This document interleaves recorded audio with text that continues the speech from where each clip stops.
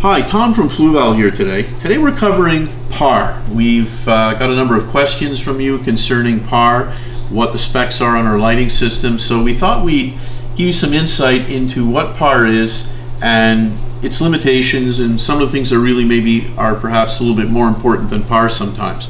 PAR is photosynthetically active radiation. Now that's obviously important because it concerns the total amount of radiation in light that falls within a given surface over a specific time. It's actually, PAR is actually measured as micromoles per meter squared per second. So, but the limitation of PAR is that there is no differentiation between the different wavelengths of light. So it's a total photon count. That's where the micromoles comes in. That's the actual count of the total number of photons.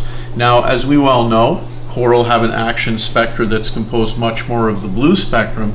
So if you were to use a light with the wrong spectrum of light, it might have a higher PAR value. That would not be the better choice for your aquarium versus one that might be slightly less in PAR but contain much more blue light of various lengths of it. So it's limited. It's basically a measure of total number of photons or total light quantity.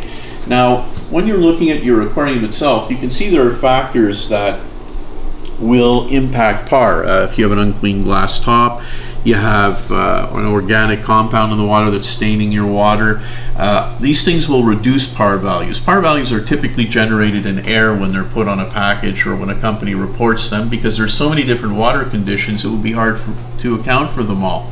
So it may not be what you're getting in your tank. You'd have to actually measure it with an underwater sensor, which is possible to do, to really see what PAR you're getting in your aquarium.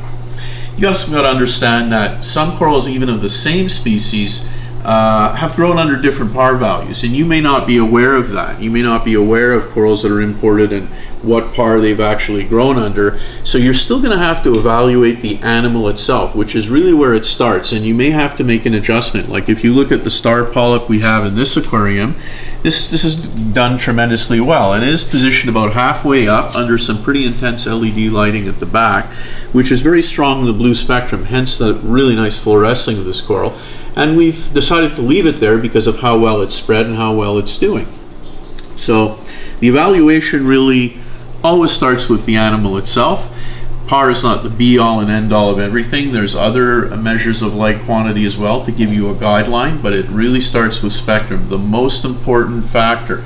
Now you also got to look at the type of lighting source you have. If you're looking at LED, for example, and a lighting fixture that has a lesser LED count but very high wattage LEDs, obviously the light distribution is impacted that way. You'll get very high spotty values of PAR and less of a general value, a general average value that's spread out across your tank, typically speaking.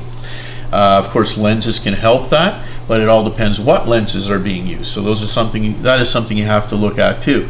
Other types of LED lights that have multiple LEDs of various spectrums that spread out all across your tank may in fact be better for a lot of more shallow water applications, tanks that aren't that deep, where you're really concerned about spectrum and getting all the different wavelengths of light to a particular coral or to the corals in general. Look at nature itself. PAR values vary. They're not the same all day long. You have weather systems, clouds moving by. There are many factors, wave turbulence and heavy winds.